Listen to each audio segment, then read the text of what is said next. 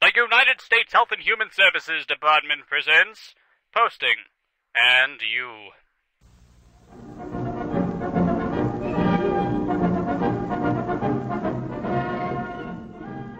Say hello to little Billy. Recently, Billy has been noticing some changes. He's starting to have opinions. He has questions he can't answer all by himself. And he has the inexplicable urge to tell someone, "Oh my fucking god, Steam Roxor's the big 1111." Now, little Billy knows the healthy place to express these feelings is in the Steam forums. Whoa, slow down there, little Billy. You're not ready to start a new thread just yet.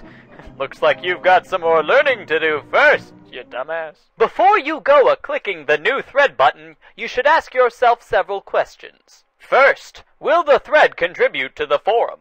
If you have an opinion, back it up with reason. If you have a question, provide enough information so others can help you. And if you just have something to say it respectfully. Second, has it been posted before? One of the Steam forum's best kept secrets is the search button.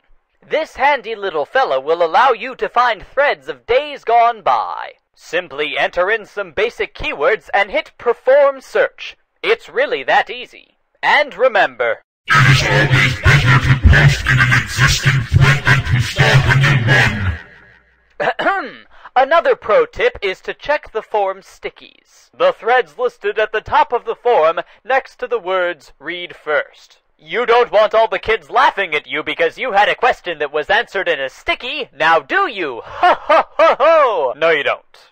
And third, am I in the right forum? Read a description of each forum and decide which one best suits your thread.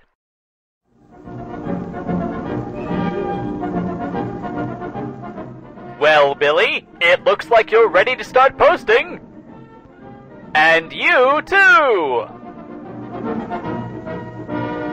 Produced by Lunchtime Mama Soul Made Rotisserie Pork Rinds Incorporated.